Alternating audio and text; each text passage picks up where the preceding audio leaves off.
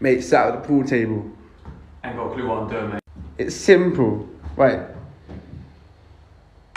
2 reds at the front. And then you want to put a yellow there. No, a red there, sorry. And then a yellow. And then another yellow. And then it's going to be stripes from there. So you see that one's red, that one's yellow. Then you're going to do... Stripes of red and yellow. Yeah, stripes of red. And then a stripe of yellow. And obviously you know where the black goes.